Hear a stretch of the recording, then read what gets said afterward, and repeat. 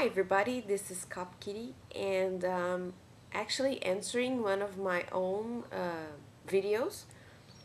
It's like a sequel because I put out a video that you know asking you to ask me questions, and many questions are already up. So I decided to make a video right now about it because I don't want to take my time and answer them like in a month.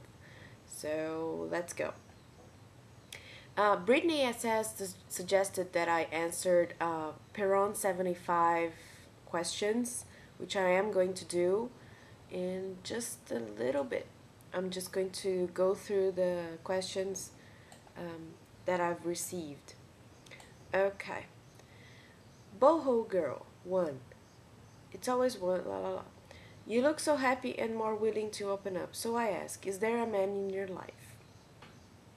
Not right now, but I don't know. Maybe this weekend I'll meet somebody interesting because I'm going out. You know, I don't know. What else? Okay. Holy Bats asks, what is one of your favorite books? And are birthdays celebrated differently in Brazil than they are in America? Now the birthday question is better.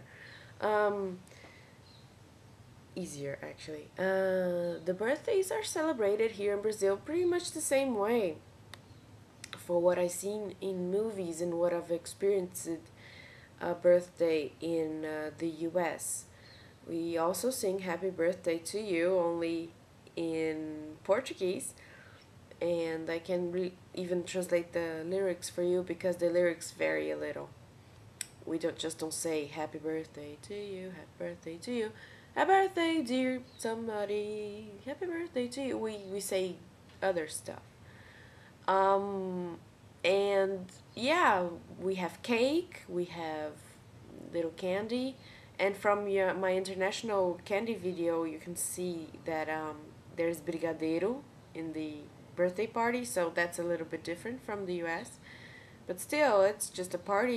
You invite your friends and your colleagues, and you celebrate your birthday, and you blow a candle. What is one of my favorite books? One of my favorite books to read is from a guy called Amyr Klink. He's a sailor, maybe? Yeah. He navigates through the sea, and one of my favorite books, which are from him, is 100 Days Between Sea and Sky. And there was a time that he took a rowboat and rowed from Africa to Brazil coasts. So that's pretty amazing.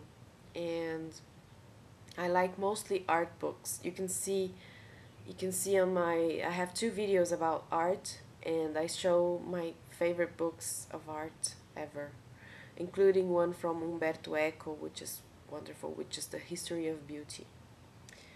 Let's see here. Which mm,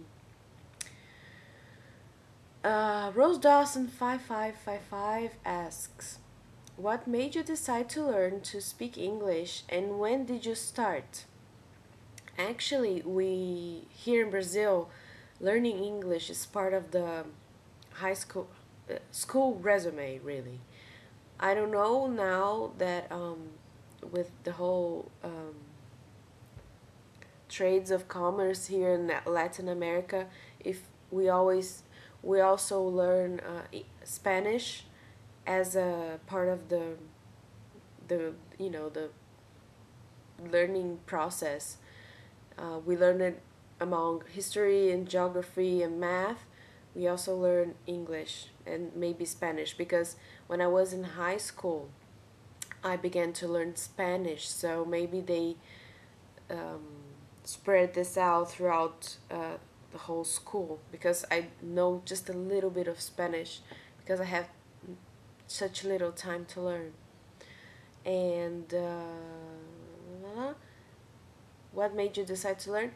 And actually, my grandmother was an English teacher for 50 years, maybe. And she always gave me books in English. She always gave me movies in English so I can read the subtitles. So that was pretty good. Um, which country? Oh, Nihilang 1882 asks, my question. Which countries or more specifically cities around the world have you traveled to? I have traveled to London. I've been there when I was 16. That's too long ago. I want to go back because it's a wonderful city. I've been to Florida, mostly Orlando and the Key area, the Keys, Florida Keys area. I've been to New York, and that's pretty much it.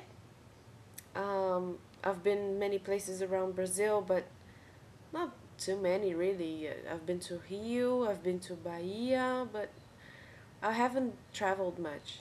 And I decided that I'm going to travel a lot more. So I want to go to Europe next year.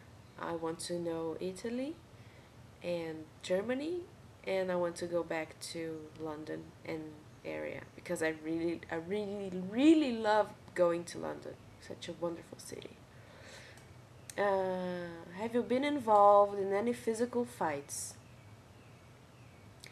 Um, I have actually. In when I was in school, primary school, there was a mean girl picking on me, and instead of just shriveling down, I was so pissed at her. She was doing such cruel remarks about me. I wish, and she was like skinny and small, and I've always been like this. I've always been, you know, fatty, strong person.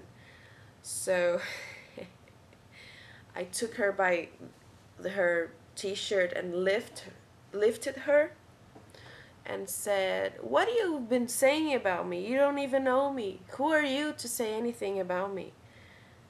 And she said, "Oh, no, I didn't say anything. I didn't say anything." And from that day on, she didn't she didn't bother me anymore. So let's go to the Peron questions.